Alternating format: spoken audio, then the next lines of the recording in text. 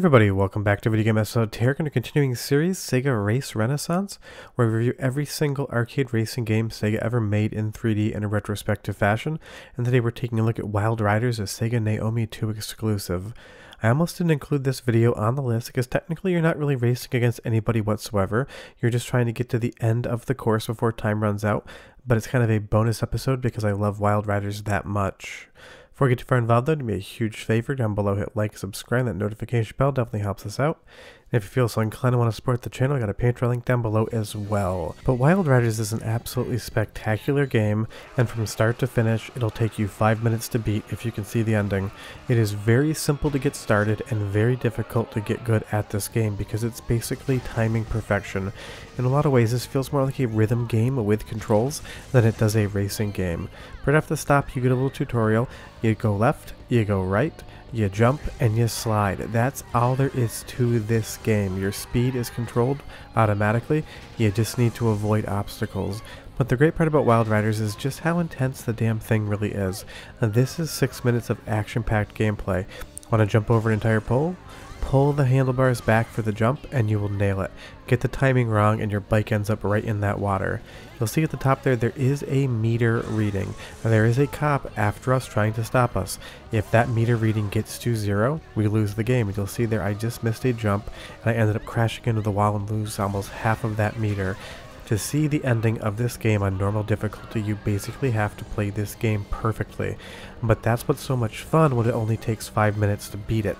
Learning the game itself. You'll see here we jump over this bridge. We got a C rank, C or below, and you're just going to dump your bike. I'm going to be showing you 2 different runs of this game so you can get a better sense of it because it moves so quickly.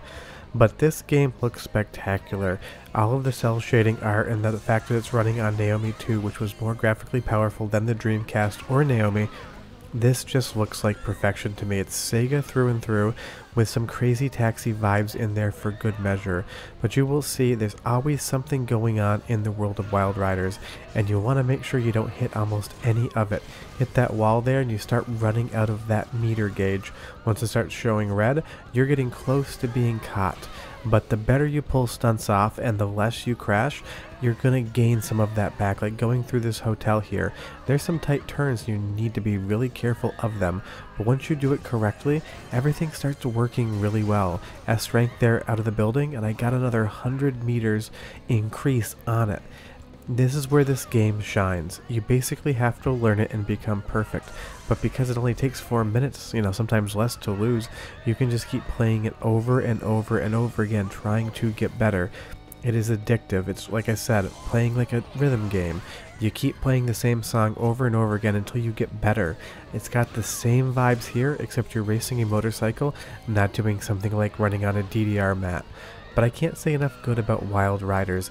The first time I played this game in arcades, I absolutely fell in love with it, and I play it quite regularly on either a NAOMI 2 with a custom controller, or in this instance on Demule, which you can play at home. It is just so much fun. Now granted it's a one-player game, but play with a friend and hand the controller back and forth to see who can go further. It is intensity to the max, and I absolutely love that about this game. It is just from start to finish, go, go, go. It never lets up, you never get a break. Like right here, we have to navigate through all of these 18-wheelers, shooting in between them, and hitting even one of them is going to lose you like 100 meters, and right when you're done with that, there's a police roadblock in front of you that you need to navigate around.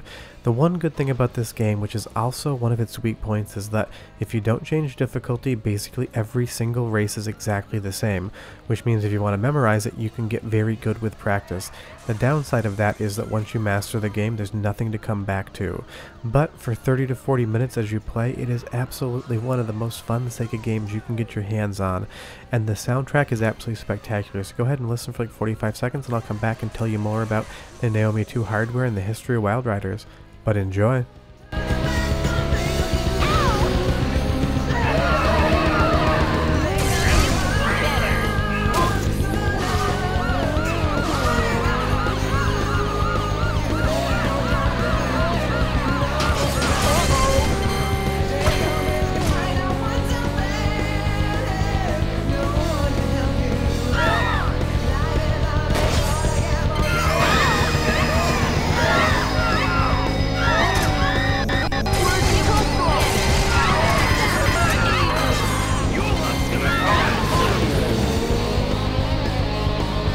Just an absolutely spectacular soundtrack, and it sounds like pure Sega, but you will see that I had a little trouble getting around that police station, and that's because I haven't played this game in probably over a year.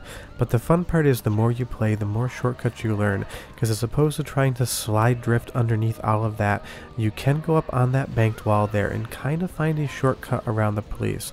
But now that we're getting close to the end of this game, any single mistake is going to cost you more than it did at the beginning. You'll see here, I am almost captured. There's a jump coming up, and if I could just get around these cars, I'd have no issue. But there is no way to get around those cars.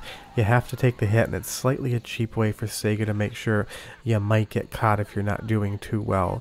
But as we look at this Sega Outrun style result screen here, we were so close to the finish, and I did that after not playing this game for like a year. Let's take it right back from the top. You can watch a little more while I tell you more about why this game is so special. And that is because it's one of the few games that runs on the Sega NAOMI 2 hardware, which was the successor hardware to the NAOMI, which was basically a more powerful Dreamcast for arcades. And the plan was, if you believe the internet at least, that NAOMI 2 was supposed to basically be Dreamcast 2 at home, probably slightly cut down. But this game looks spectacular, and it is running at a perfect frame rate, and this could rival and beat whatever the PlayStation 2 was doing any day of the week, and this would have been what you could have been playing at home if Sega hadn't cancelled the Dreamcast 2 years into its lifespan and decided to get out of the home console market. And it's so unfortunate they did, because I would have loved to see this on a successor console to the Dreamcast. But this time I hit an A rank on that bridge, because timing is very important. You can push down on the handlebars and you can pull up for the jump and the slide, but you'll see there's a grade on the screen that was an A rank. That means I was close to perfect timing, but there is still some frames there where I could have pushed down on the handlebars to slide and saved more of my momentum to keep my meter limit up higher. And that's where this game becomes so fun, is understanding the timings. Just like a rhythm game, you can still succeed, but not succeed as well as if you had your timing a little bit better. And you'll see here I totally screw up this jump completely. And that's the fun part about Wild Riders. Every single time you play, something slightly different is going to happen. But because you're doing it real time on the fly, you get to read the situation and correct from there. And that is why I love a game like this and added it as a bonus episode, even though, like I said, we're not technically racing against anything. We're trying to escape from the police. So while it is a driving game, I struggle to call it a racing game, but leave me a comment down below and tell me if you think they're the same genre, or if you think I'm correct to think this is a driving game, not a racing game. The same way that I don't think Crazy Taxi is a racing game, that's more like a driving game.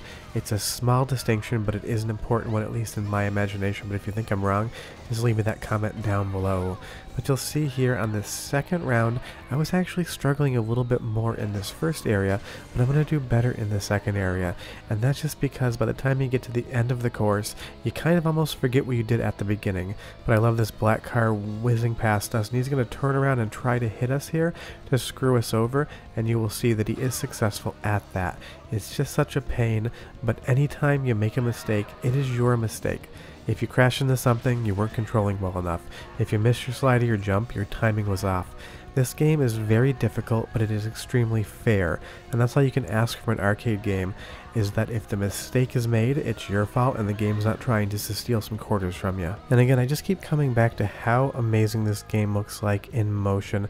The cell shading was a perfect option for this because it is very cartoony of a game, and that cartoon cell shaded style works. But you'll see here, on the second run, as opposed to sliding, I just decided to go around everything.